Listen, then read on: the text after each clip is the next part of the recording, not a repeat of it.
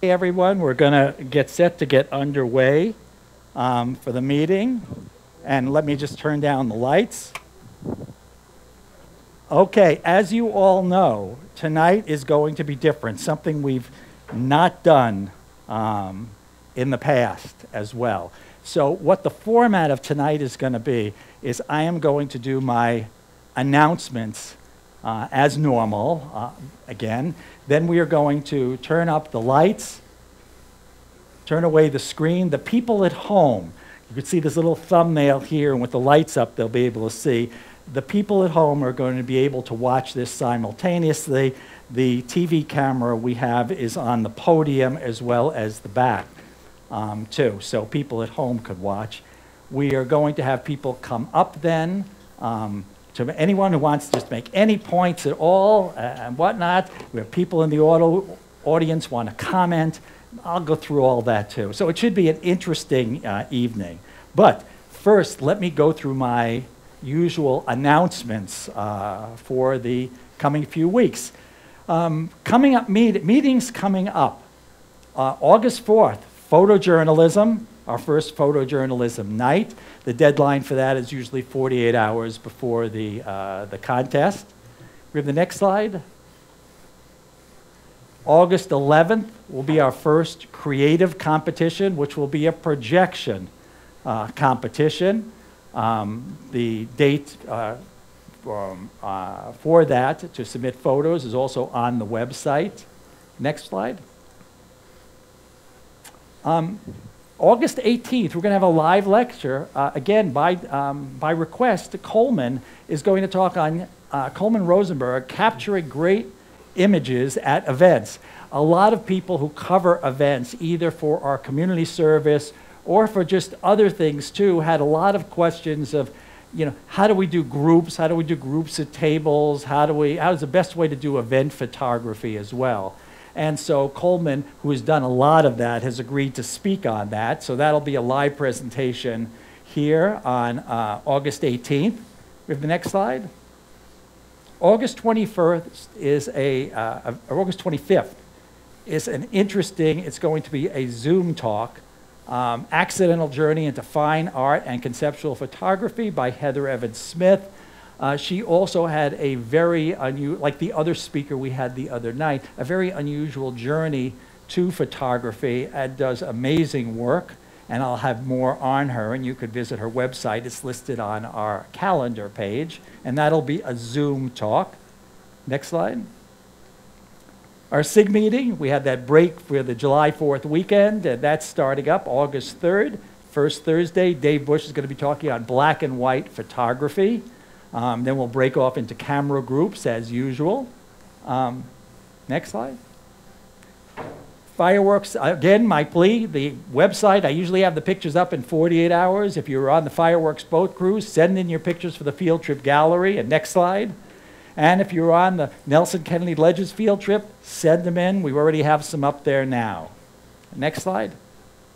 The CPS Summer Party, the event of the summer. Like I said last week, I found out we are renting a grill and we are cooking hot dogs and things like that. If it rains, we will cook them in the clubhouse here. I mean, whatever we have to do, but we are going to have a cookout. It's going to be a lot of fun. It's going to be a potluck, and that is August 26th. So we'd really like as many people as possible, and so save the date then. Next slide. August, coming up August again, Pixel Connection is giving us a very deep discount only for members, CPS, for sensor cleaning. To get that, take a seat up here. To get that, go to the website, sign in, go to the members only section, and in there you'll see the offer and you could get your coupon for that. Next slide. We still have some positions available. This has been very popular in the past. We have John Soraya giving his portraiture and lighting seminar. Flash, studio lighting, everything. There's going to be lighting setups, models, the works. John is doing that over a 3-day period in September. We've limited it to 15 students. There are still positions available, and you could sign up under the school page on the CPS website. Next, fall school enrollment, all three fundamentals, Lightroom, and Intro to Photoshop photo editing are starting for the fall. The first one, August 30th, coming up is Fundamentals of Good Photography. The sign-up is available on the website. Volunteers needed. We, again, are pushing for a volunteer for the exhibit committee. We need some people who can assist in finding venues, helping with setup, scheduling. No special skills needed at all, just a willingness to help. They will teach you everything you need to know, and it's a great way. There are only 3 or 4 exhibits a year, but it's a great way to start getting involved. And there's more information up on our website about that on the homepage. And as always, all of our public meetings are live on our YouTube channel. Just go to our main website page, click on the YouTube icon in the upper right-hand corner. When you get to the YouTube channel, just click live, and all of our presentations are there. So now what we'll do is you can go to the full screen and video off. I'm going to turn the backlights on here.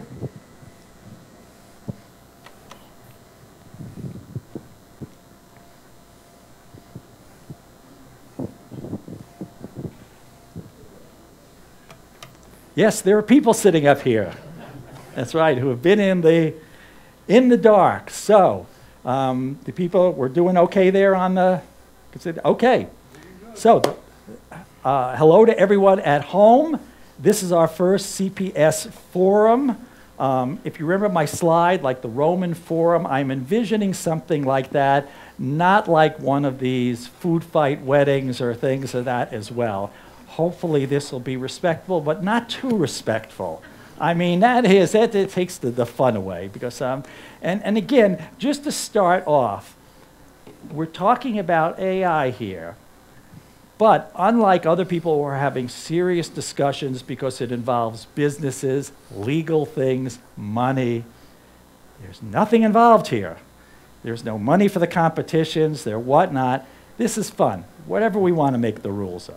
So, speaking of rules, the people who are going to be making the rules are the competition committee, not myself, and they want to get as much input as possible. The competition committee is headed by Dave Tripp and Gary Marich.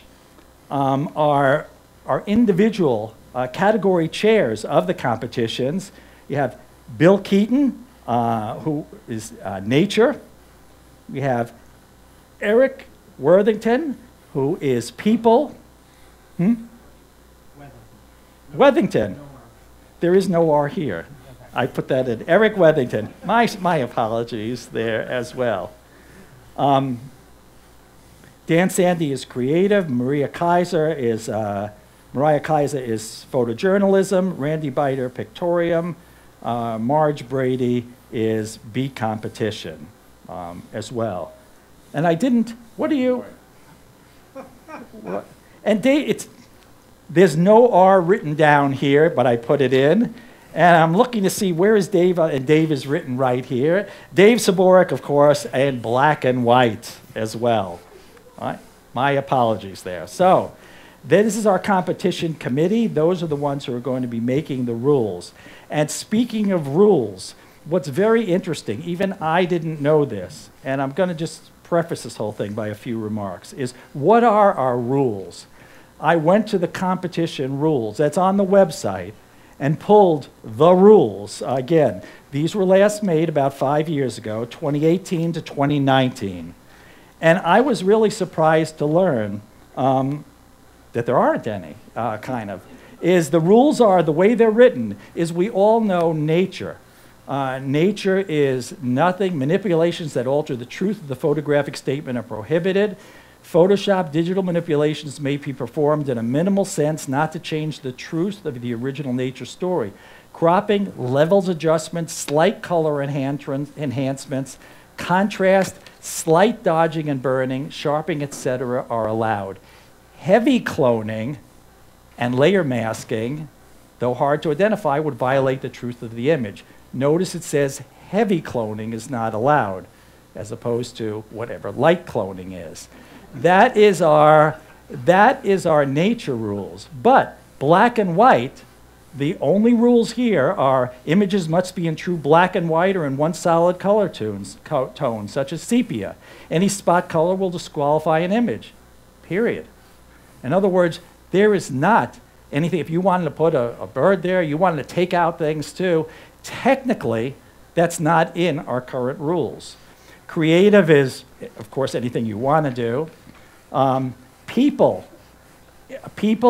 the only thing we have 2 lines, includes all aspects of the human form or evidence of the human presence. Images may be either in color or black and white. So you notice no editing prohibitions there at all. Now, this is just because there wasn't much we were doing back then. But it's just that this is the committee's got a good job because we want to clarify this for the judges. And pictorial is always interesting because pictorial isn't really a category. Pictorial is you could take any of the prints from any of the other ones and use it there. A people image, an image from creative, or whatnot too. So if you have a people image that you want to add a funny hat to, that maybe wouldn't have been eligible in people, but pictorial it would fit, because pictorial, you could say that's a creative one. But what this shows is basically, and photojournalism is not listed here because it's not considered a competition. So what it shows is that, and we've done fine through all this time, but it would be nice to have some rules so that we all know what we're doing, the judges know, because right now there's not much there. Now, I have gotten, since the original AI lecture, a fair amount of feedback through emails. And I've heard a lot, and it's very interesting. It's the whole area is really covered. There are a lot of people in favor, a lot really don't care what we do, and there are a lot that are really against this. And I have had feedback arguments and some very persuasive arguments that this stifles creativity, that it can be a crutch, lazy to clone things out rather than moving things, too much emphasis on technique as opposed to the photography, all technical and no art or feeling, showing what's on the camera sensor only. I mean, these are all valid things, but so this is not an easy thing. So before we open this up, I just wanted to throw some things out there just to think about. When you talk about creativity, we allow PSA, the largest organization in the world, Photographic Society of America, does not allow in its travel category any set-up shots, meaning you go to somewhere and they hire a monk and put them there and say, look out the window, and the 50 photographers get there, or the cormorant fishermen, where from 5 to 7 in the evening, they do this and all the photographers are told to go there, whatnot. It is strictly prohibited in PSA competitions. There cannot be any setup. However, in CPS here, it's totally fine. Just to show you that there is no right or wrong, it's what one photo society says, for these reasons, we are not allowing this, and here we allow it. So rules could be different, again, but I also say with that is something done is a beautiful image that was a setup is still a setup. How much creativity is involved in that as opposed to catching the person doing something at just the right moment when the light's just right, knowing that's a perfect shot and getting it. Now, it might have some things in there that distract, but there's a lot more creativity there, I think, than 50 people sticking their tripod in one spot and told to, do the settings there. So you could make an argument like that too. The macro, Mike Motes, when he talked about putting and using green cardboard and things like that behind flowers. I mean, what's the difference in a sense, putting the cardboard behind the flower, in which case you get a perfect image and that's what you see, and no one has any problems with that, but yet afterwards, masking out and in post-processing, putting a green background, it's the same thing. I mean, in the end, the image is the same, but you have people saying, well, no, one's no good because it's post-processing and the other is pre-processing. So again, it's not that simple. We talked about wanting to take a picture of a really nice dress in a store window. but there's a reflection on it of the building across the street. So you put a polarizer on. The the reflection is gone. You take your picture. No one has any problem with that. That's legitimate. But if you don't have a polarizer, you take the picture, and then in Photoshop Beta, you take the reflection out, now everyone's got a problem with that. But it's the same thing. Reality was with the reflection there. We've taken it out, but one we say, oh, that's okay. And the other we say, no, it isn't. So we've just got to be consistent sometimes. And my favorite example, Ansel Adams, 1944, before Photoshop, 1944, Winter Sunrise, Sierra Nevada. This was the one that he said in his book, Making It 40 Photographs, that this was in the Alabama hills, and some high school kids had written the initials LP for Lone Pines, their high school in the side of the mountain. And as a conservationist, this offended him so much that he took it out of every print he ever made of that. And he said he was criticized by his fellow photographers for not, but he said he's not so much of a purist to know that that destroyed the picture and it's better that way. Now, what was interesting about this, fast forward to my dentist. I know that's a stretch. But 2 days ago, I was sitting in the dentist chair. I was sitting in the dentist chair, and as he's talking to me, which I'm not paying any attention to anyway, I look in front of me on the wall, and there is Ansel Adams' photograph. The thing, too. And I'm looking, I said, holy crap, there it is. That's, that's 1944 Winter Sunrise, Sierra Nevada. And I was thinking to myself as he was drilling away, does my dentist know that this was altered and that thing was taken out? And the answer is no, my dentist doesn't know. And then the other interesting question is, would it make a difference if he did? And the answer is no. He bought this picture because it was pleasing. He liked it. The people who see it like it. And so what difference does it make that if you told them, hey, do you know there was actually something here and he took that out, he's not going to take it off his wall and throw it away, say, oh, thank you for telling me that. So with some of these, and this is 1944, and that picture we praise as, this is beautiful. So these kind of things have been done for a long time. The other thing is, as Bob Koleski pointed out, we teach these things in Photoshop and whatnot, how to do them. So here we're teaching how to replace skies, take things out, but then we're saying, well, you can't do these.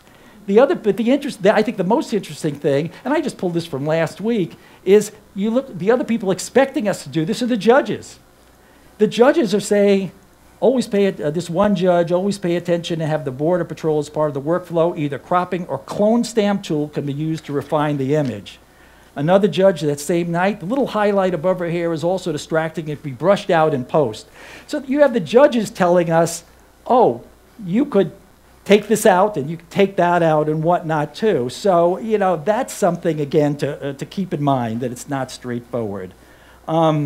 Some of the best fine art landscapes, so just all fine art photographers in general that are doing landscapes do very heavy burning and dodging and whatnot to get lighting effects that are really dramatic, like Ansel Adams did in the darkroom.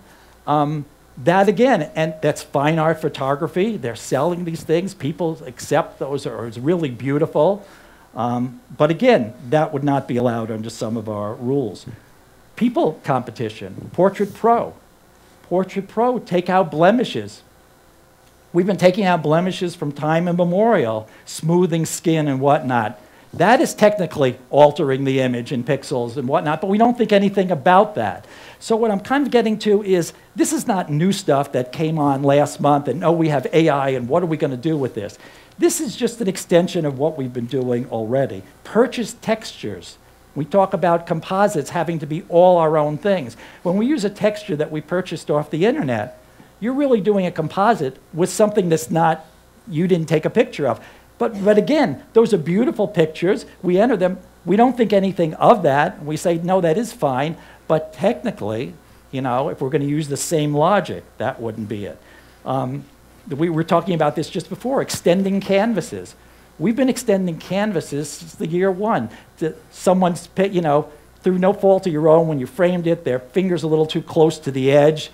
So just extend the canvas, a little more blue out there. We've been doing that, but that's technically adding something to the image. A pop can in the picture. You do a beautiful shot and there's a pop can bottom right. And we say, nope, taking that out is no good. But yet, cropping it out is fine. So wait a second, you're altering the image. I'm moving the image in and cropping, and that's good, but just hitting it with a clone stamp is not good. So we kind of have to be consistent with whatever arguments we come up with. And the other thing is, when I talked about PSA, my last point of where we can do whatever we want. PSA had that travel rule with no setup shots. PSA, we have the hand of man. We're no hand of man in our nature. And we've always had that, and that's fine. That's the way the club has wanted it. PSA allows hand of man to, if it doesn't really interfere that much with the truth of the image, you could have hand of man in there as well to some extent. So this just shows that with this, a lot of this is going to be what our club actually wants to do. Again, and there is no right or wrong on this. And because our projector is down and we don't have any slides, I really went old school with my magic marker, and this is, so basically this is one way to think of this, and this is my plea on all of the AI, is to really break this into two parts. And one is taking things out. You know, that's one thing. And my point is that AI is just, it's like content aware on steroids. We've been doing this. Ansel Adams was doing it. We were doing it with the old clone stamp and extent. And I gave those examples. We've been doing that forever. So that's not really that difficult. The difficult part is the putting things in, where you're talking about, like Photoshop Beta, being add ahead of someone, add a person in there. That's one where there's a lot of discussion. Where should we put that? Should it be a separate category? Should we allow it in the others? Putting things in is not as straightforward as, oh, just put that all in creative. Because what about sky replacement, which we've been doing, things of that sort. So these are all the complex issues there as well. So that kind of helps it. So enough of me now. So what I'd like to do is basically bring it up to any comments you have to make. And then what I'm going to do is, if any people in the audience have rebuttals or comments too, or our competition people, will let everyone speak and respond. So who wants to be the, come on, I know there's someone. There says, yes, yeah, we can have a bunch. We'll have everyone up there. Come on up. Oh, I am sorry. Wait, so when I don't have things written down, is to give you an idea, just a basic thing. What we did is we kind of talked of this preliminary and wrote up just a preliminary thing to keep in your mind as one suggestion. And Bill Keaton kind of came up with this. Yeah, if you're going to start changing rules and everything, at some point you have to put something on paper. So that's basically all this is. It's something we put on paper as a starting point and a place to have a discussion. So I'll just read what I wrote and submitted to our committee. Fellow CPS members, we have to acknowledge that AI is probably the next leap forward in digital imaging. And as a photo club, we wish to establish boundaries without unnecessarily stifling competition. With that in mind, the competition committee is considering the following additions to the competition rules. In the black and white, nature, and people categories, AI may be used to remove distracting elements from an image. This is basically what we have allowed with the use of content-aware fill and heavy cloning. The use of textures and other editing techniques may be used as long as it does not change the basic theme or intent of the image. In the nature category, this should follow the guidelines of light cloning, which is already allowed by the rules. In the creative and pictorial categories, AI may be used to generate comment or content for an image. The main subjects of the image, however, must be photographically generated work of the member. The use of AI shall not be used in any image submitted for photojournalism. The strict rules of PJ still apply. And these rules are not meant to stifle creativity, but to maintain our integrity as a photography club. Without these changes, it is possible for a person to use an AI program to generate a photo quality image and enter that image in one of our competitions. This, I don't think, is the direction the club wishes to go. On the other hand, AI should be looked at as another tool in our photo bag. There needs to be some restraints to maintain the integrity of our photography club, but like any other editing tool, it should be up to each member to embrace the technology as he or she sees fit. So that is kind of what is a starting point. Okay, Gary? Well, I'm going to change what I set out to say, which is, that's what I was thinking. So I like that. I brought some examples, but I learned I can't show them, so I'll try to describe them. Oh, you can't show them because we don't have a projector, not because there was anything. Right, yeah, okay. Yeah. Don't touch the bottom, it turns it off. Hold it a little closer. Okay, fine now? I'm working on a show, I think I mentioned it during my presentation, of my friend that passed away. And one of his shots was a brown pelican coming right at you, a male brown pelican. It's got a white reddish head and a colorful beak, and it's glaring at you as it comes at you. But the problem was the right wing was right against the frame, and I just needed a little more out there. And fortunately, the beta came out with generative AI. The background is this swirling water. It's a tidal surge, and the water's wavy and surging, and it's just beautiful. So I extended it a little bit with generative AI, and you can't tell. It's the same story, it's the same theme, it's beautiful, but I agree it should be in creative or pictorial, not in nature, because the AI added content. Well, do you think it should be? What do you think? I agree with what Bill proposed. That's what I was thinking earlier.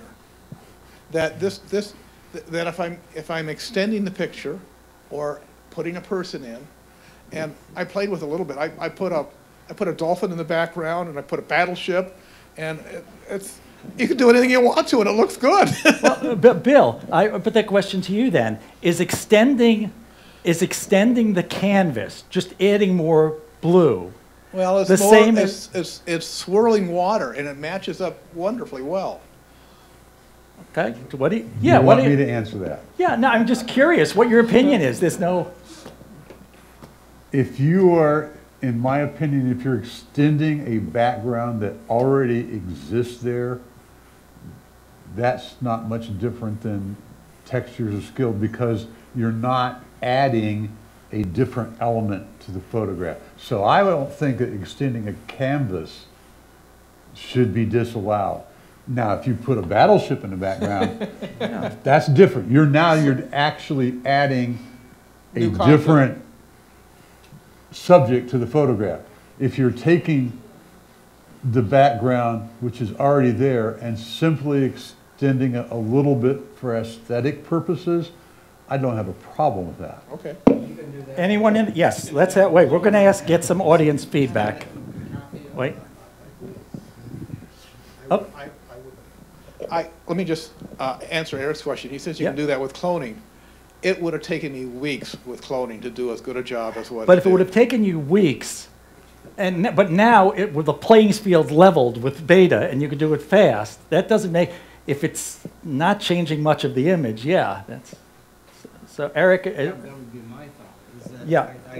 I agree with Bill. If you're adding more of the same content, i.e., adding more of that space, maybe you're adding more cloud or adding more water, that would be fine. But you're not adding a new element into that photo. So I think you'd be good. Yeah, we got a comment. I'm happier with that decision. Okay, wait, we got a. I just have a question. What if the wingtip was cut off and you added the wingtip? Would that make a difference? If the wingtip exists on the other side of the bird, you're basically flipping it, flipping a clone. So I might allow, because it's not an entirely new element, I wouldn't think. But I think if it was on the other side, you'd have, like you said, you'd have to flip it, which we do Flip sometimes it anyway. and then perspective change it if you needed to, which is already in Photoshop. True. But with AI, you would just add it easier. Right, but you're only saying, what we're saying is, should that be allowed? That's right. What Eric's saying is before it was hard, and we're saying, gee, now it's because it's easier, we shouldn't do it. The only question is, should we be doing, does it change the picture? And what Eric and Bill seem to be saying is not really. I mean, there's a difference between adding that little tip of the bird versus putting a battleship. What do you think? What do you think? Should it be allowed or shouldn't it be?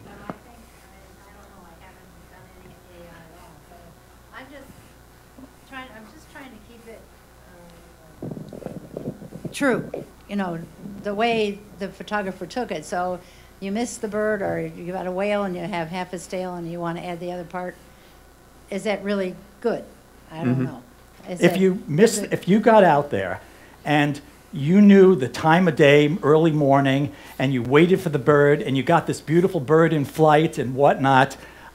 You had your settings right, so you know it wasn't blacked out or anything, and you got the bird, but you just missed that wingtip. I mean, you've done 99% of the things right. Should you be penalized not being able to use that picture when you've had creativity, you've been an excellent photographer and done that, just because that tip's missing? What do you think? No, I think you know, that's right. I agree with you. So the other thing, a point I wanted to make is, if we do AI, is there a way to make a before and an after picture if you have a separate category for AI?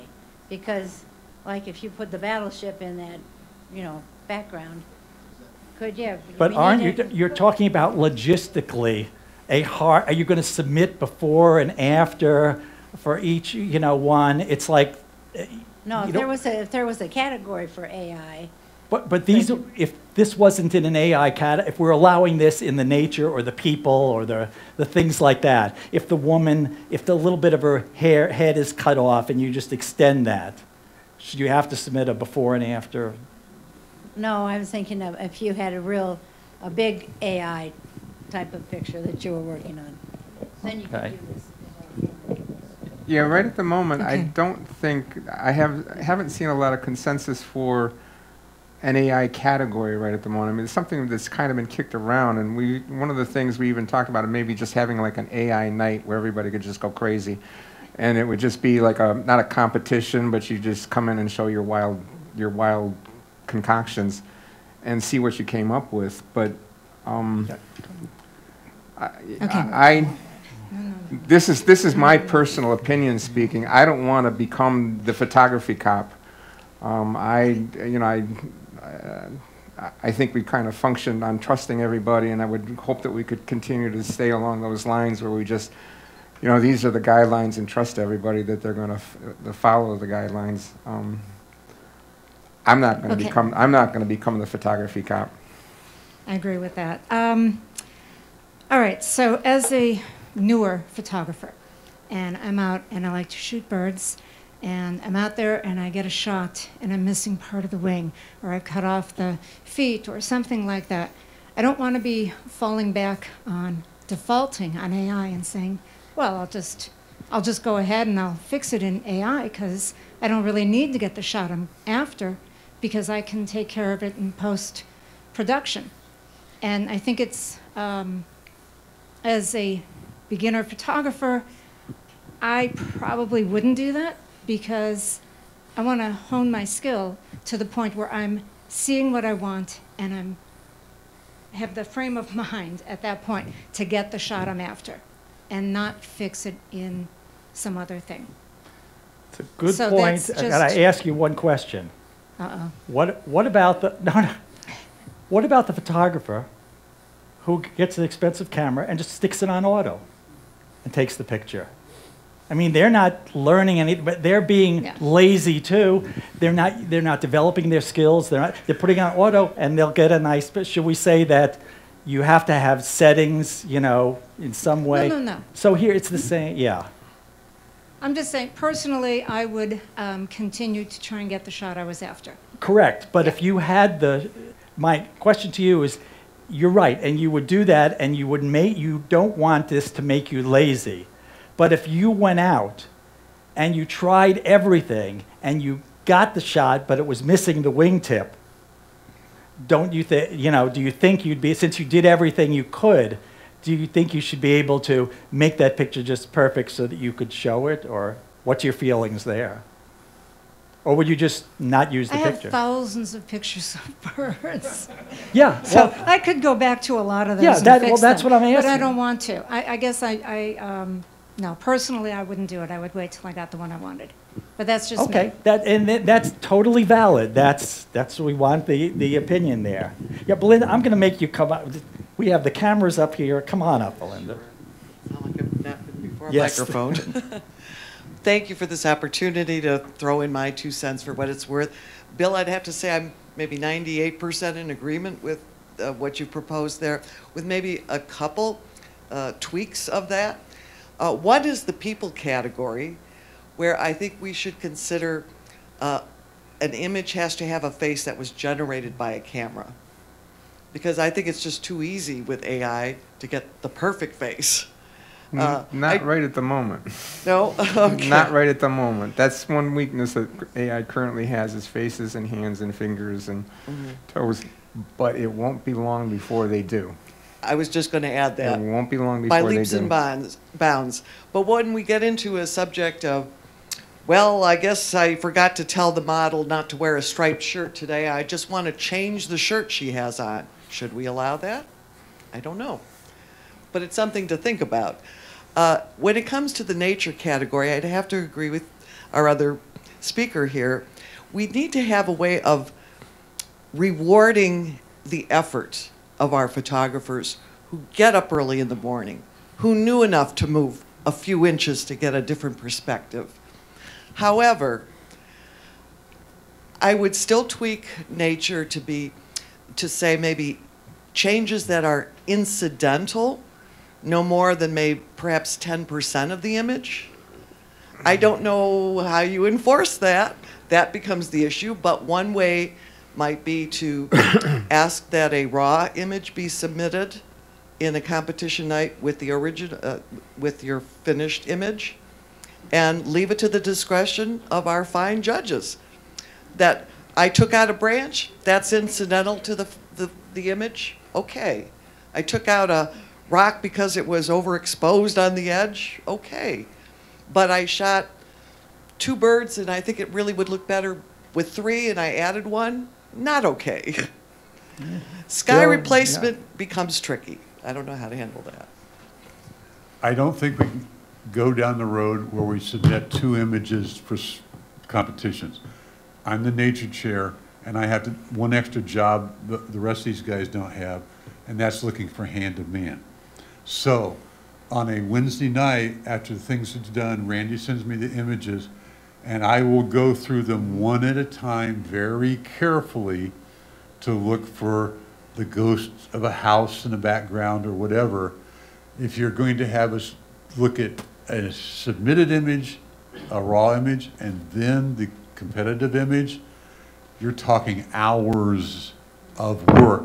I mean, I probably spend, if I have 50 or 60 nature images, I probably spend at least 30 seconds on each one, checking every corner, looking for, somebody submits flowers. I'm looking to see if I can see if there's a cut, because that's a hand-to-man. I don't think it's practical to submit 2 images and ask these people to compare 2 images. What I do takes an extra half hour to 45 minutes for a competition. If I got to look back and forth between 2 images, I think you're talking 2 to 4 hours, and that's a lot of work and time. Well, then I would submit, we need language that says minor changes, incidental to the overall effect of the image. Right, and that's what in Bill's thing that he trust our wrote members. initially, right, we always work on trust. But in Bill's initial writing, he very skillfully said, we talked about, remember, taking things out. You could remove minor things. So when your person, a different face is not taking things out, you're putting something in. Changing the clothing is putting something in. But that didn't take into account adding a margin so that you got the wingtip in. That is adding content. And you're right, that's correct. Adding the wingtip is adding content. I think the language needs to be modified a little bit to include minor or incidental changes rather than saying only subtracting but not adding elements. See, and that's what makes this hard is the language, because if we say, okay, extending the border is, with a little bit of wingtip, okay, but changing the clothing is not okay, you're right. It's just, we're not being consistent, but we all know what we mean. So it's how you write that. Sky replacement becomes a little problematic to me, whether it belongs in the pure nature category. I really have a problem with that. I don't know the Where do you answer. think it should? I really don't know. I think if I were involved in doing that, Yeah. I would enter it in pictorial. I would be honest about that. Mm-hmm. No, that's very valid. Wait, Dave is here. Let me take the. Oh, Mike, thanks, Belinda. Dave, here, you want? Yeah. So sky replacement is high on my list of. So I'm glad you brought it up.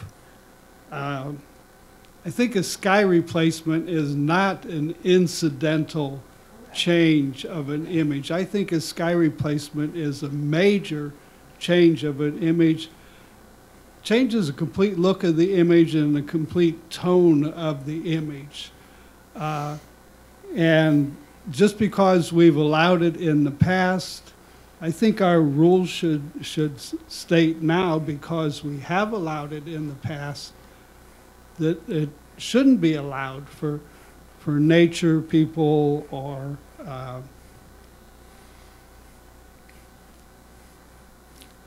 Yeah. it's not incidental. And that's fine. That's totally valid. Wait. Come on, Bev, come on. I spent all this money on the video thing. Yeah, I forgot Brian, you're next. All right, so. You're on. Oh, it is on? Okay. So I don't compete. So in a way, my Sit down. thoughts don't, yeah, I know. But I do work a lot in Photoshop. And I'm going to take your course again, Vicki. It's like going to be times 6. I'm looking for the record here. But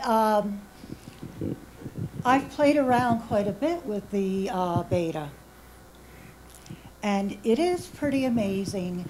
And if you tell it to do something, and you keep telling it repeatedly to do the same thing, time after time after time, even on different pictures, it gets better and better and better each time. It's amazing to me. But people who are on Facebook, I don't know how anybody could have missed the stupid photo that's being shared all over the place. And it is a definitely bucket-filled blue sky with a log fence and some grass at the bottom, a hawk out of focus, poor lighting, and a German shepherd sitting side by side on the fence. And the rest of the world is looking at this picture and saying, oh my God, how did they ever do that? I'm like, they didn't. You know, they did not do that. They didn't even need a picture. All they needed was a blue background and type in add green grass border at bottom of photo. And then they typed in add fence. And then they typed in, German Shepherd. He's just kind of relaxing on the fence. I've never seen that happen on a split rail fence before, but there you are. And sitting next to a hawk out of focus, entirely different lighting, blah, blah, blah. And so somebody that I know pretty good, or not real well, but says, but I think it's terrible that if people don't Photoshop things, that they lose contests. And I said, that's not true. Did Ansel Adams, quote, Photoshop things, or did he alter pictures? Of course he did. And, on and on. So I think the most important aspect of all of this is do not add objects. You can add lighting in your pictorial.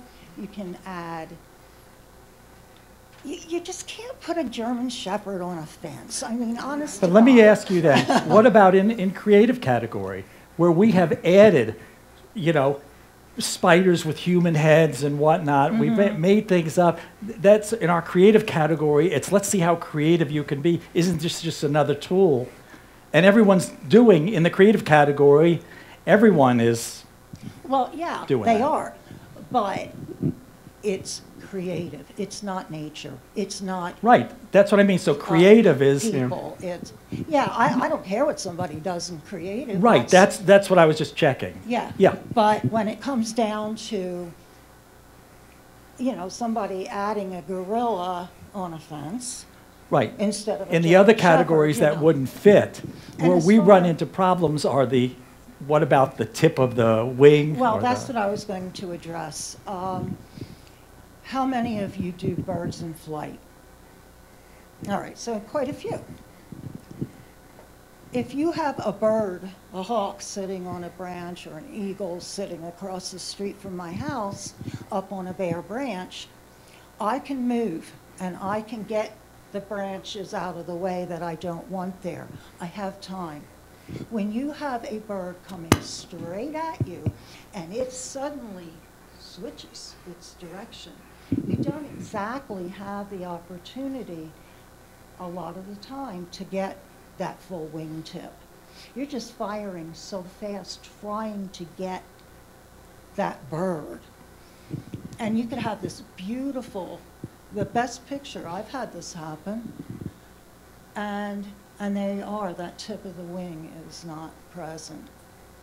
Boy, if I put ½ inch extra on the canvas, and I've added feet and reflections even with this beta Photoshop. I mean, it's incredible what you can do.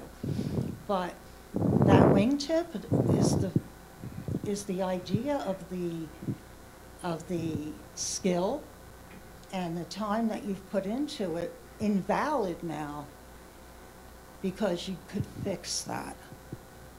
And I don't see why that would be any different than adding different light to a landscape. So that's my non-competitor. Okay. Any of our judges have anything to add on that? I'll touch upon one thing I don't think anybody's talked about yet, and it's Just probably touch in the the bottom. back of a lot of minds. With AI, sharpening AI, especially Topaz, that will take an out-of-focus picture and maybe make it acceptable. Some of you have touched upon this. Those of us that take pictures of birds and flights and stuff and take pride and have practice and everything to be able to capture the entire bird, that we know not to crop too tight when we're shooting that kind of stuff. And then we see somebody come along that's a beginner and shoots and chops off half a wing and then puts it back in with photo AI. This is a gray area that we need to think about because on the one hand that person does not have the skills and is using something artificial to fix their skills. And I don't think we're talking about that, and maybe we don't want to, but it's something we need to think a little bit about. I mean, if you've been taking pictures of birds in flight for the last 5 or 10 years and you know how to do it right, and you see somebody that shoots and gets, chops off a third of the bird's wing and then fixes it with AI, you go, are they really improving their skills? Because now they're not learning by their mistakes. And that's one of the things that AI is going to allow us, is to make mistakes and fix them. And if it gets too easy, and I don't think anybody's thinking about this, you're not going to learn, because the next time, if you shoot a bird in flight and you chop off the wing, the next time you go and shoot, if you're going to learn from your mistake, you're going to shoot it a little less tight and make it work. So I just don't want to see AI become a crutch for not improving our skills. I thought that needed to be said. Brian, come on up, Brian. I know. Wait, press. You're alive. Okay. And now for something entirely different. I'd like to make a few brief remarks. Anybody who knows me will recognize that brief and few are contrary to my usual behavior. But I'll try to keep this short. For those of you that might think this is getting too long an evening and are looking for a good time to take a short nap, please do so now. Artificial intelligence is not. It's certainly not natural, and whether it is intelligent or not is open to debate. It simply parrots what others have created, be it in the processing or the elements of an image. There are, of course, many reasons for use, but it is nonetheless a potential substitute for your work, rather than just a way of making your editing more efficient and effective. AI uses databases and algorithms, somebody else's databases, somebody else's process to make changes to your photo.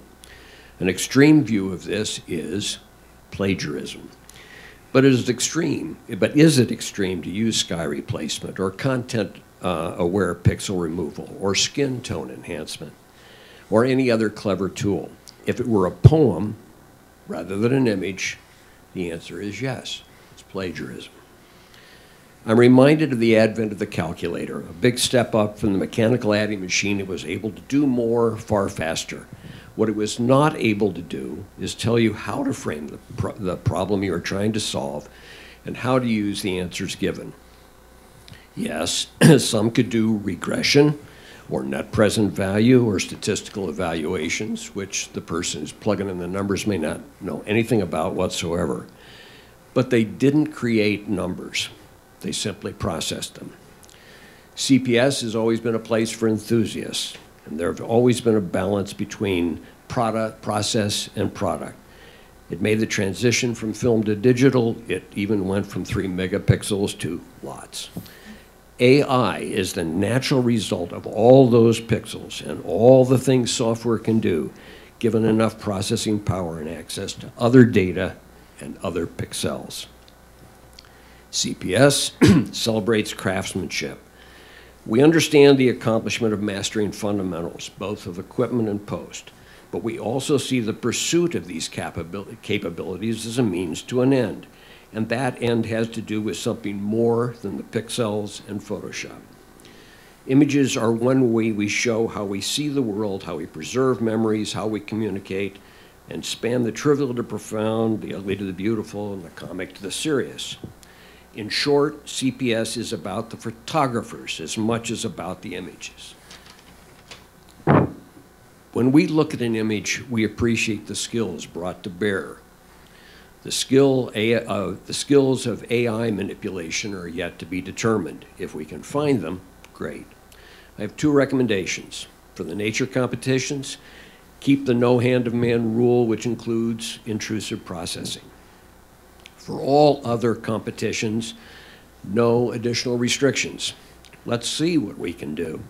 Just understand that there is a line that can be crossed that diminishes your work no matter how the judges score the end result, no matter if we can detect the use of AI or not. I'm a cynic. I see AI as augmented income for its developers. Math calculators allowed us to ignore math.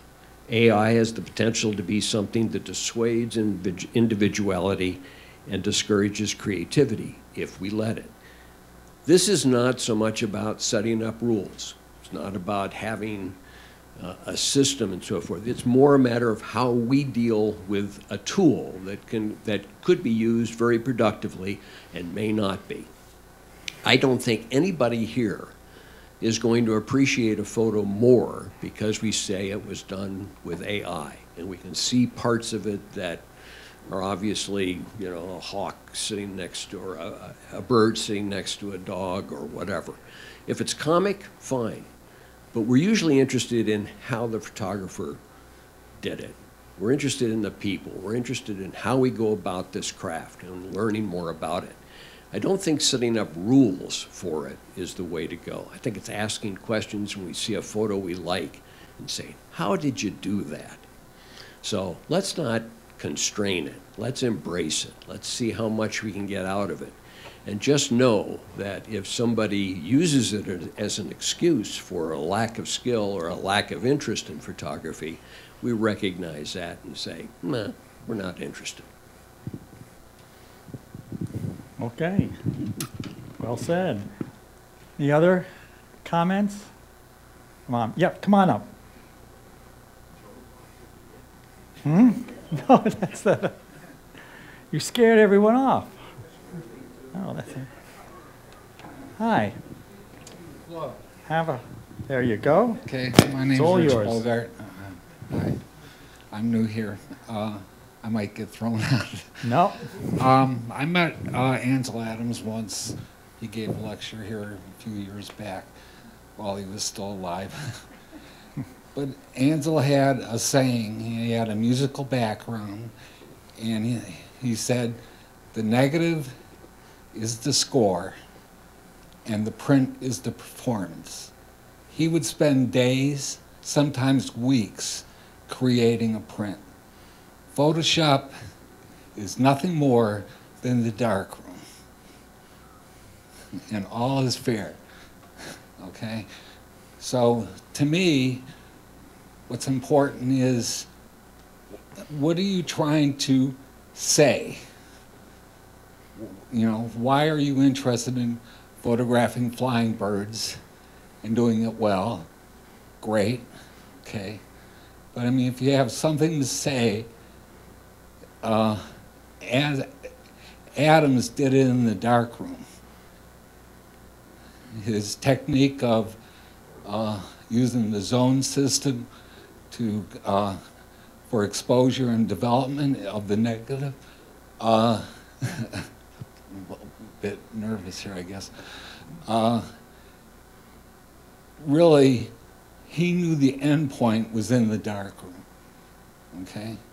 And he would go to sites like Half Dome with his mule pack, okay, on a mule. And sometimes he would wait days for the sky to be right, okay, and for the elements to be the way he wanted, for the feeling he wanted to portray in this photograph. So, yep. No, that's I'm for that's post-production. Yeah, very, very well said. Because to your point exactly, Ansel Adams had, you know, and in his book Making It 40 Photographs, he has his darkroom diagrams for some of his prints, and they are extremely intricate. I mean, it's bleach this area for 45 seconds, burn this area for 20 seconds, potassium ferrocyanide down here for whatnot, burn, you know, and they were really, and what he taught so much is in his disciples was how to make his prints in the darkroom. It wasn't so much how to go out and photograph them. He taught them how to make the prints, because that was the complicated part. That was the, you're right, the score. It was two parts. The negative was one, and that was his performance too. And it just was, like I said, it's really impressive. Any other comments here? Yes. Come on. Thank you. Thank you. Yeah, to kind of bring this full circle, I guess, like getting back to the rules themselves. You know, going through those and reviewing them, I think they've served us very well throughout the years. Cool. And I think some of the words that speak to that is the truth of the image. And a lot of what we're talking about here gets back to that. And also, being a photography club, we're also come here to your point, to learn the craft of photography. And by focusing on those skills and that kind of solves a lot of these issues that we have here, you know. And extending of extending a border or something, you know, doesn't change the truth of the image. You know, that's something we can talk about and discuss, you know. But I think as long as but adding, you know, having a computer program giving it commands to add content or to change the truth of the image, then I think we've gone too far. We don't have a photograph anymore. I think we have a graphic image. And that would be my caution with using these tools. But to everybody's point, we've been using the AI tools for a long, long time. And you know, they've served us well. And we've always been honorable and truthful with keeping that to a minimum. And I think we need to trust each other, and I think we'll be fine. Yep. I think we'll be fine. I agree. Well said. And, you know, this gets back to when we talk about not wanting to make us lazy or things too, is, again, you could make it hard if you're taking a picture of something and there's a pop can there. And you say, well, I'll just take that out in post-processing. You're right, you're being lazy. Just go and remove it or whatnot. But then it brings up the thing of, you're at the Cleveland Zoo, and you're taking a picture of the tiger down there too. And you've got this beautiful shot and everything, but someone has tossed in a pop can. Well, you're not going to go and remove it too. But again, it's just take something away from the image. So there, it's not, you're talking about removing a pop can in both, but in one, it's a substitute for your laziness, and the other is nothing to do with your creative vision. It's just helping you get a good print. So again, these are I don't pretend to say these are easy things. As you've seen tonight, these are very, very, you know, difficult areas. And what we'd like to do is, with the club's input, just have a set of just kind of guidelines that we're all kind of in agreement with, so that we know, you know, really we all have the same rules. But I think it's interesting on the minor things that the judges for years have been just assuming, you know, why don't you just go ahead and do this as well. Anyone on the panel have anything to? Yeah, I'd like to talk a little bit. Yeah, sure. You're mic'd up. Yeah. Brian's one of my mentors, and Brian and I have had this conversation, and he and I disagree, so he knows how I feel about things. I've gotten a lot of comments from different members, and some of them have started off, I'm a traditionalist or I'm a purist, and that's fine. I think there should be a place for them. I think, though, that there should also be a place for somebody that's not necessarily a purist or a traditionalist, and this is where Brian and I disagree.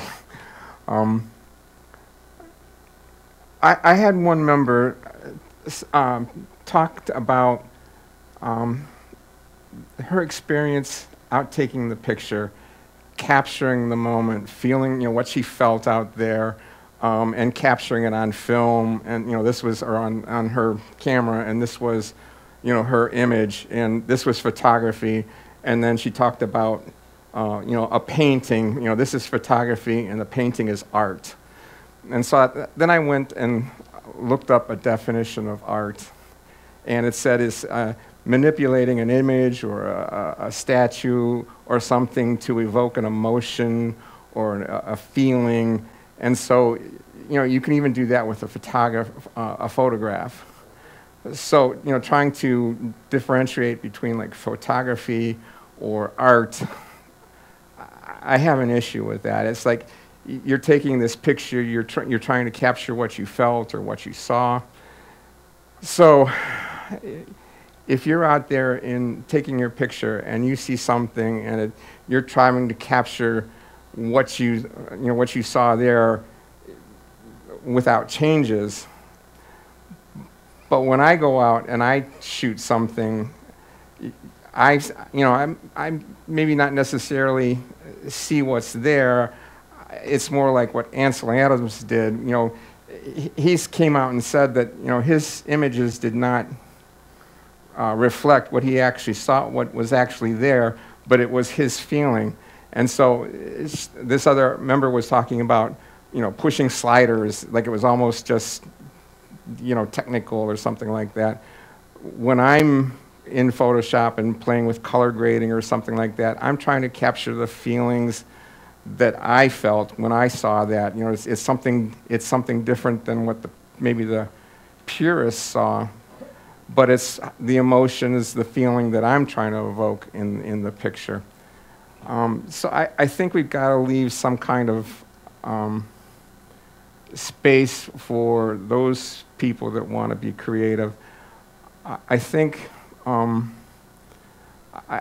club definitely has a bias, or I don't know, bias is not the right word, is leaning towards the traditional. But I think you need to leave a space also for those that want to be creative. And I think that's going to be part of the challenge that this group is going to try and have to deal with. It's going to be, I think the guidelines are going to be different for each category. We're going to have to deal with nature, we're going to have to deal with creative, we're going to have to deal with pictorial. But I hope we can get to the point where we can respect the individual that maybe is not necessarily a traditionalist, or the person that is a traditionalist. That I've had some that say, this is the way you do it. Traditionalist, and this is the way it's supposed to be done. And I have a little bit of a problem with that. You need to leave a space open for those people that want to be a little bit more creative. And so I'm getting a little bit even beyond AI, but I'm talking about, writing these rules so that we leave space for both groups of people. This was Dave. Did you have anything? I know you have views on this, but you don't want to give them tonight, or I'll stand here. They won't come close. No. I have definite views in Well, you. then this is the time. Remember, there is no right or wrong. Let's hear them. Richard, you know what they are, too. And I've expressed them to you and to some other people on the committee, too. Mm-hmm. You were just talking about the difference between a photograph and art. And I see it as a difference not between photograph and art, because the photograph certainly is art. Mm-hmm. I see it as a difference between a photograph and a painting, for instance. What's the difference if I say I got a painting of Michelle Obama or a photograph of Michelle Obama? What are you expecting the difference to be between those two?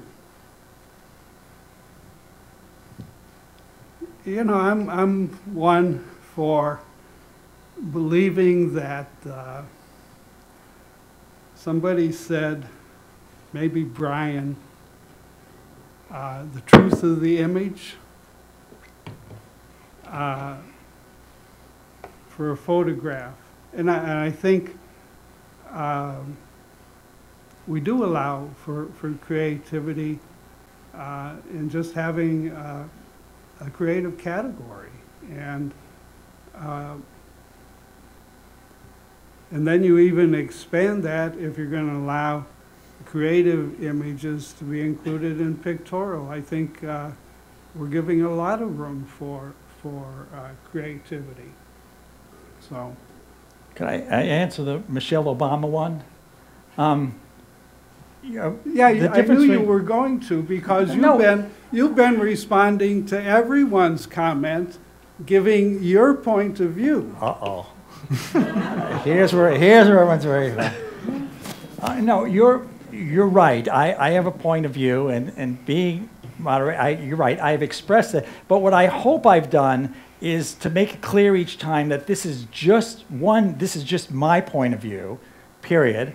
And the other thing is, I have no hand in what the outcome is going to be of this as well. You're right, so I might have talked a little more because I'm up here, but I also hope I made clear in my view, too, that that does not make a better picture. I've had people tell me I'd leave the pop can in because that represents more like, you know, the real world or what. That's fine. I've never said one is a better picture than the other. It's just, like I said, my personal preference. So I'm sorry. And are you going to attack me or defend me, Brian? What? Depends on whether we call on Yeah, it depends on whether I call on you. Wait, let me give Brian it looks hopeful. Let me give Brian a mic. Just for the people at home, they're like away in Mentor, that's 40 miles. Yeah, they probably don't want to hear anymore anyway. No, are we, I mean, the question here seems to be, we're getting hung up in the differences between the process and the product. That we're judging everything about the product, what the photo looks like. And that seems to be the end goal of everything. And I don't think CPS has ever been like that. I think it's always a combination of both to see what do you come up with and how do you go about it. And I think that's the thing we have to kind of focus on here. As long as we put rules on it, we're saying, okay, you're going to be judged on this product and we're not going to judge this product if you don't follow the rules. And I think that's a little bit backward. I think it's more a matter of saying, gee, we've got all these good courses. We've got all this opportunity to discuss with people about how we go about coming up with an image that is interesting, that communicates, that makes us respond in some particular way. We shouldn't be concerned with what type of score it's going to get in all the competitions. We often concentrate on that, but we shouldn't. It's more a matter, you see something you like, you say, that's good. You want to find out how that person did it, how much skill was involved in it, how much luck was involved in it, in catching the bird at just the right time, or catching that time when the German Shepherd is sitting next to the bird. Those types of things are all important. Where do you go to get a picture? What did you have to do? How did you get up early in the morning and have to sit there and wait for the sunrise? Or did you simply write sunrise into a program? That makes a difference. But you're not going to be able to determine that just by looking at the end product. You're only going to be able to determine that by talking to the people who actually made the picture and, you know, made that product themselves. And that's what I think the club is about. And I don't think it's about whether you get a 27 or a 16 on the picture. So I think it's got to be kind of a combination of all those things. I just don't think we have to just concentrate on the process just because of what we're seeing, what we're going to use that picture for, which is put in a competition. Yep. No, and Amen. I agree. And remember, the rules are not for what makes a better picture. The rules are going to be for just what's eligible to get into the competition. That's the... I just want to make a brief statement of something we need to keep in the rules, and it might be applied in other parts of the rules. It's in our current nature rules. It says we rely on your personal integrity to adhere to both the letter and the spirit of these rules. Right, which is what we always have done there as well. Yeah, Gary, come on up. I just have several thoughts. A lot of this is based on the previous speakers, and I thank you for sharing with us. I don't know your name. Catherine, the new member that commented about she wanted to learn how to take better photography. That's why I joined the club in '81 and came back and whenever I did. I think we can count on that people are joining this because they want to be better photographers. So I think we can trust them to want to do that. I think trust is an important thing. The next thing I think of is art for photography. Many major museums, and including our wonderful Cleveland Museum of Art, has a photography department. Yes, We're I was recognized as art. I was down there the other day. I'm there. I'm there regularly. I'm there every Tuesday morning. And I forgot what the other thing I wanted to say was. So well, I do that all the time. No, but that's, I wanted to, and then I'll get back to the audience here. I just wanted to, one, I wanted to apologize again today. But the other is just to address the Michelle Obama. Because I think these things are important.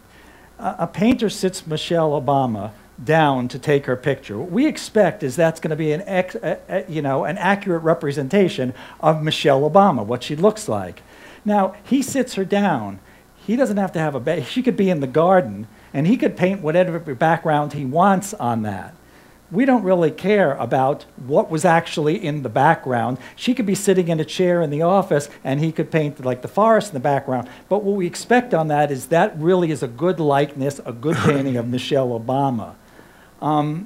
In a photograph, it's the same way. We expect a photograph of Michelle Obama to look like Michelle Obama, what she was wearing and everything, to be accurate. But again, I think the side things or what's in the background is just not, we don't have any big expectations on that, if I'm right. I mean, do you disagree or, I mean. You had to argue my point, didn't you? No. You did! I just want to try to get some consistency in. Okay, see, I asked a question, what's the difference between a photograph of Michelle Obama and a painting of Michelle Obama, and what you're going to expect if I say I have a photograph? And if I say I have a photograph, I'm going to expect realism. Why? That wasn't me. Where'd that why come from? Oh, it came from Dave. Yeah. Why? Why would you expect realism from the photograph? Why? Because I'm looking at a photograph as something that was either on the film or on the sensor that showed exactly what was there. For photojournalism, I would totally agree with that. Correct. I would agree with you there, yes. But in not necessarily all categories. Yes. Yeah, Bill. I'm just saying what I expect when you say you have a photo of a person. Mm-hmm. Okay. What's the difference between a photograph and a painting of Michelle Obama? Artistically, nothing. Because you're trying to evoke an emotion and display something, and we're getting all wrapped up in processes here. Mm-hmm. Now then, and processes for us as a photography club are important because we want to maintain the photography integrity. So when, I think Brian may have mentioned like the people category,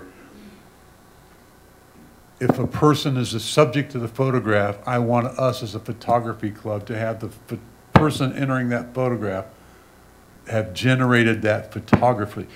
Otherwise, it doesn't make any difference. If we look, and you got to remember, we look at things as photographers, which is different than the vast majority of people. When I look at an image on the wall, I'm looking at the impact, the emotion. I usually don't care how that was done. If you have a painting of Michelle Obama, I don't ask what brushes were used, what paints were used.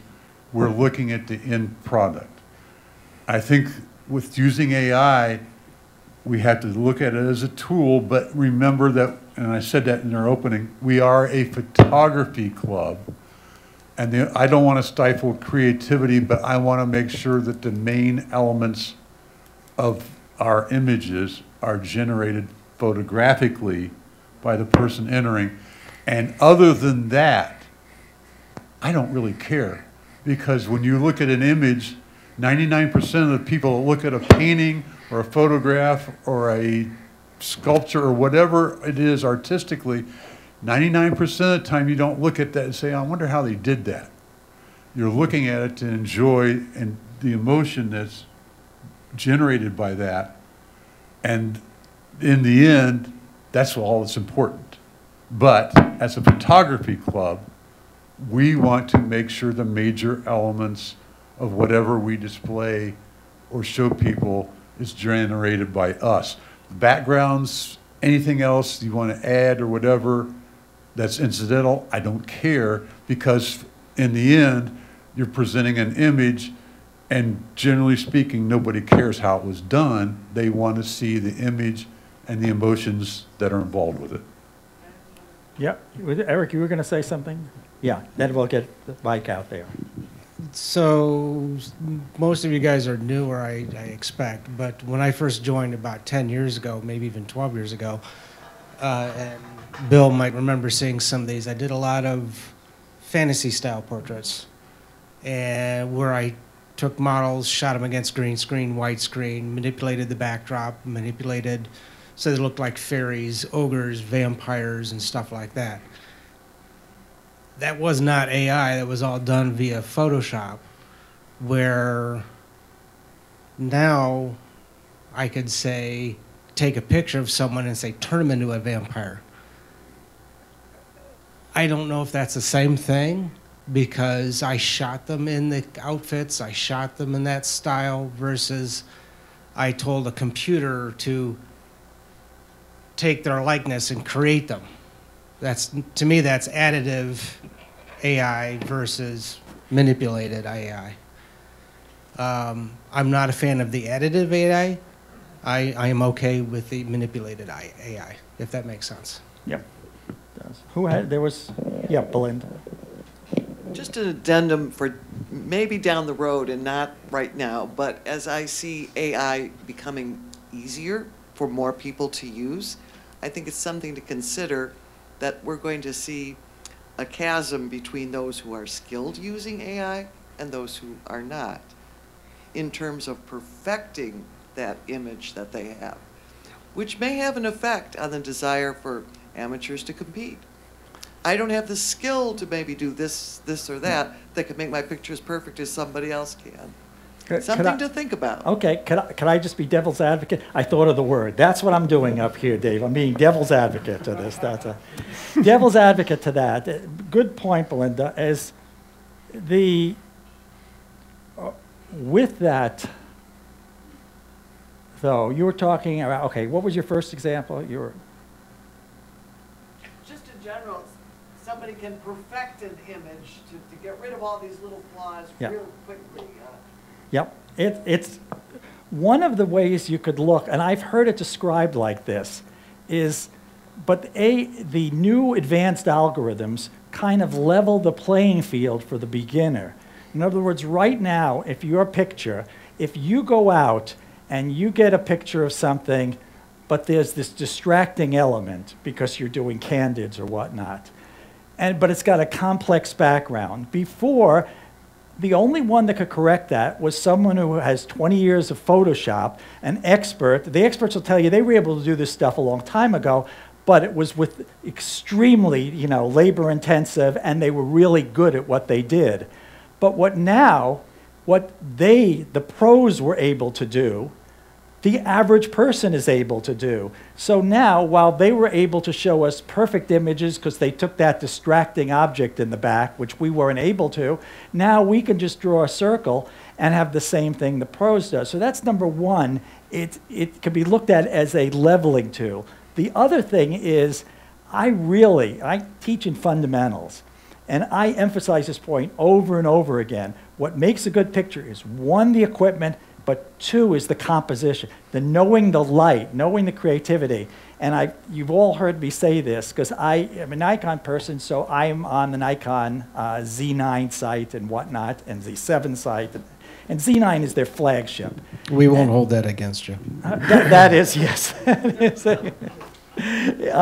And I have to tell you that on Facebook, on the Z9 site, 80% of the shots done by, on there are snapshots. They are, because they're crappy composition. They're a bird with all kinds of busy things, they're whatnot, and it's obvious this person has a technically good camera and has the right settings. So it's not that it's overexposed or underexposed, but they're crappy pictures. Because it just lacks that, what are you trying? It's too busy, this is just a picture of a hut or something like that. There is much more than just the equipment. So you could have all the AI in the world and turn out terrible images that just look like snapshots. I think there's a lot more that we try to teach here and as photographers, to learn. So you're right, it can be looked at in two ways. My devil's advocate point is that it levels the playing field, and you could have all the AI in the world and still do, crummy photographs. I'm not talking about the ones where you ask it to generate a whole thing, but I'm talking about where we ask it to remove this or do that or whatnot. Unless you're starting with a good image, like Bill says, has impact, generates an emotion, or things like that, then you're going to wind up with still a, okay, they've taken some things out, but it's still an image. So that, yeah, you got another. Yeah. Are you going to address the YouTube comments? Am I going to address the YouTube comments? Are there comments on? Yeah. There are comments on YouTube. No. No. In other words, I was going to end is no, because one, we are broadcasting live as well, and I didn't realize people were putting comments on YouTube. What I was going to do, actually the answer is not no. I was going to say, for those of you at home, you know, anyone, please, the info@clevelandphoto.org. If you have any opinion on this, send it in to info@clevelandphoto.org, because we do want the club's input. We've gotten a lot of input tonight, and I want the input for from those of you who couldn't be there. All of those will get distributed. Everything you put in by email will be read by me and get distributed to the competition committee. And thank you for reminding me, because I would check the emails, but I would not check the comments on YouTube. I will look at all the comments on YouTube and have those either addressed or forwarded to the, so if you put something on YouTube as well, we will get that to the competition committee, because we want the feedback. So good point. Thank you for reminding me that. Bob. Obviously, some of us will lose friends when we comment. So, but the fun is that we're commenting. No, absolutely not. That's the good news. We're commenting and we're having fun. Are you going to come up, or are you going to do this anonymously? No, just a comment. Okay, here. so Bob Kowaleski is going to do this anonymously. Yes, right. Yes.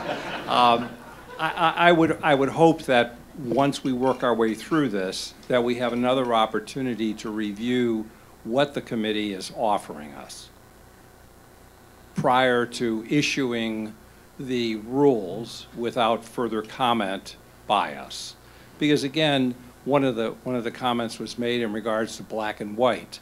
Now, I'm in a process of learning black and white photography, and to me, it is a dynamic use of our processing skills that enables black and white to really have an impact.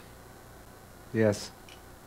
And if we begin restricting by putting rules in, let's say specifically for black and white, which today has no rules, because it crosses all genres of our photography. Black and white enables you to put a photograph of anything in it from any other category. So I think we have to be careful in regards to how we restrict, because not only will we change the dynamics of the creativity, but we are also going to be limiting our ability to bring what we all want, dynamic photographs to the club, which not only represents photography, which is number one, but represents the passion of the photographs that we're taking. I will commit to that. I will also say, though, that I am not going to be able to make everybody happy. The committee's not going to be able to make everybody happy. But we are going to do our best to try and reach a consensus amongst all the committee members. So, but yes, we will send it back for you to take a look at. Yeah. Yeah, I have one more comment. If you look at our calendar, we have things going on almost every day of the week. When I got first involved in CPS, I was there for more than once a week. It's incredible what we offer. And competition is 12 times a year. It's a small part of what we do and who we are. Very small part. So I just wanted to point that out. Competition isn't the CPS. competition is one small part of CPS. Yes. And competition does have rules, and we're charged with forming those rules, so. No, that's an excellent point. And in fact, that's a point I think really just had to be made tonight too. We are talking about not photography in general and not AI in general. We're just talking about a narrow thing of what are the rules going to be for eligibility for this small part of CPS too. The rest, when we teach our photography courses here in the schools, when we have critique night and people bring in their images, or what, there's no restriction on that. These are just images people like. We all want to be better photographers too. So yeah, what we're talking about here are just those rules. John, come on up. It's a fantastic discussion tonight. I came in with no preconceived notions about how and where we use AI, but I will say that the competitions, and I've recently put my photos in a couple competitions, I lean towards not touching it just to see the effect and the impact, and of course the grade, and what the opinion is on it. And I am growing from that. I am becoming a better photographer, I think. I like to think so, right? So thinking about this from a purist perspective, the raw image itself with minor touches here and there, and the wing is a very debatable thing. Do you add the wing because you didn't get it? And so do you wait for the right picture, or do you fix that and you generate the impact, the emotion you're looking for? Tough call. I'm undecided on that, actually. I'm leaning a little bit towards the natural picture that you took originally, and that's what you work with. So, but I also believe that the AI is unbelievable, and you've expressed it. You were talking about the amazing things it does, and I think we should have a category to play with that. But if you think about the image as the base, there has to be a photographic image as a base, and then you go do whatever you want with it, and it gets the creative. But it has to start from a photograph. That's just how I'm thinking about that. But the other categories, keep them as tight as maybe as they are. And the important thing that I heard tonight more than once is to trust us as members to do the right thing when we submit our images. And as you brought up earlier, there's no money involved. It's just strictly, we're looking at your image, we're giving it a professional opinion on the quality of that you've generated. And so that's my thoughts on that. Yeah, just thought I'd share that. Okay, great. Thanks, John. Oh, good. Anyone have any other comments, suggestions? Nothing like that? Good. I think we've raised a lot of points, shown how really, difficult this is, but we really need some guidelines, because other than that, the judges need to know, we need to know, and whatnot too, and then we just go from there. And nothing developed too is also static. Remember, you could go with this, you could change these rules at any time and whatnot. We're a club. And as I look at rules of what other photo clubs have done, New York, Columbus, Cincinnati, and whatnot, they're all different. So it's basically what we want as a group, and especially the people who are competing. I mean, that's the ones as well. You're the ones supporting this and whatnot, and we want to make it easy. So on that note, again, anyone at home, write in info@clevelandphoto.org, and we will get those all to the committee. And other than that, thank you all very much for coming.